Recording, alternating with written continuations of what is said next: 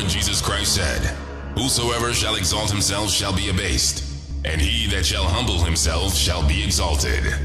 Bible scholars and modern-day preachers have long concluded this pronouncement as a curse to one and a blessing to the other. What they do not know is that there is more to this verse than meets the eye. On the next episode of the Unheard Truth from the Bible, we will all be blessed to hear something that we've never heard before, as God reveals to us the real essence of Jesus' declaration in the book of Matthew through the preaching of the truthcaster, Brother Eli Soriano.